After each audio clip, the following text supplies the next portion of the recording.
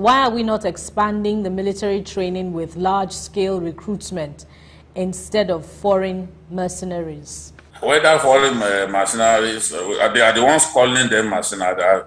In the modern age, they are called private military contractors. And if a country like America uses them, there is no better country than America when it comes to warfare. There is no country that spends money on military hardware than America. America has far more warplanes than Russia.